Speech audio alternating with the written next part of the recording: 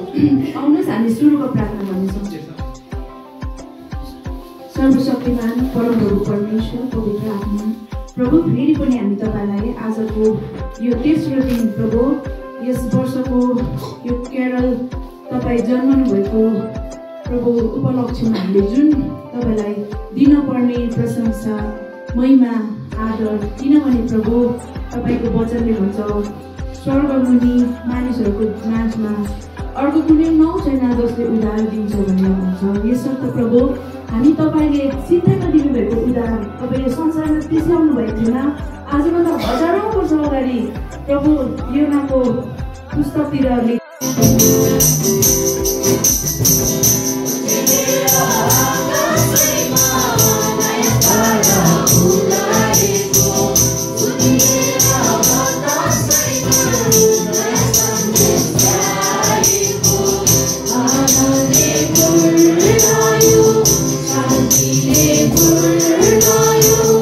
Israel,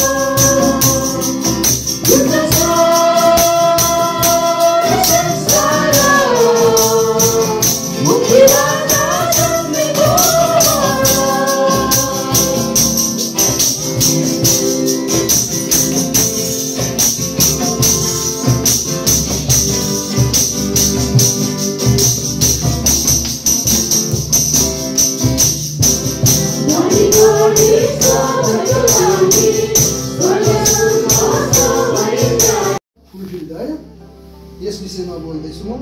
यीशु ख्रीष्ट जन्मनुभन्दा हजारौं वर्ष अगाडि र अगाडि भविष्यवाणी भएको थियो हैन, भविष्यवाणी भएको थियो। यो हजारौं वर्ष त म भन्दिनँ, यीशु ख्रीष्ट जन्मनुभन्दा अगाडि 700 वर्ष जस्तो चाहिँ अगाडि कुरा हो। यो भन्नु त अब हजारौं वर्ष अगाडि, 1000 वर्ष अगाडि हामी भनिबस्छौँ, तर यो यीशु ख्रीष्ट जन्मनुभन्दा चाहिँ 700 वर्ष अगाडि चाहिँ भएको कुराहरू चाहिँ यहाँनिर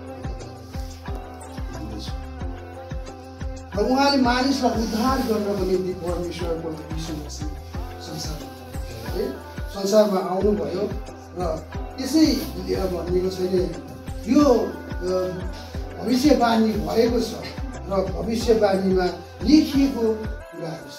यहाँ तपाईँहरूसँग म यसैको पुस्तक 9को 6 पदमा लेखेको कुराहरू भन्दैछु होइन। यहाँनिर हाम्रो बाइबल छ, हाम्रो निम्ति एउटा पुत्र दिएको छ, शासन उहाँको हातमा हुनेछ, उहाँको नाउँ उदेकका युक्ति निकालिनु हुनेछ, पराक्रमी परमेश्वर, सनातनका पिता, शान्तिका राजकुमार कहलाइनु हुनेछ। यहाँनिर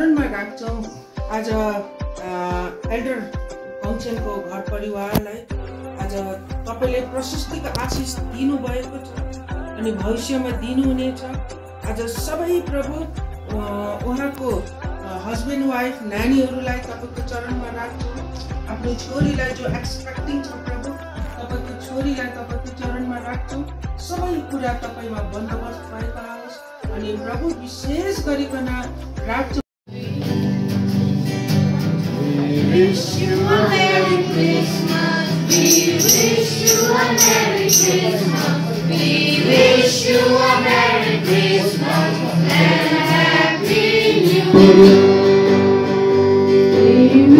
you a Merry Christmas. We wish you a Merry Christmas.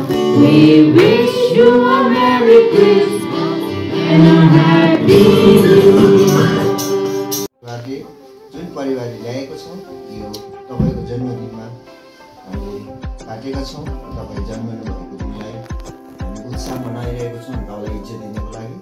र हामी जति पनि हामी यहाँ जुटेकाहरूले जब लिन्छौँ यो जस्तै जीवन हाम्रो 2024मा होस्। तपाईँको जन्मदिनको उपलक्ष्यमा तपाईँको हातमा हामी राख्दै बिन्ती माग्छौँ।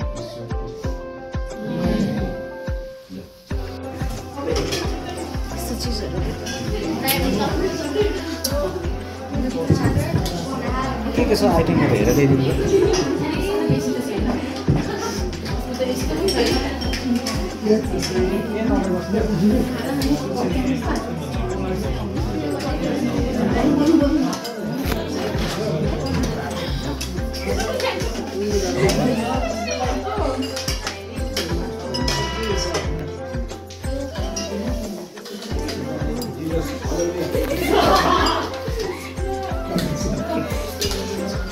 यहाँ चाहिँ एकदम चम्ची र चम्चीले पनि खानुहुँदैछ, हातले पनि खानुहुँदैछ। यतिको चाहिँ हुनु पर्यो नि है।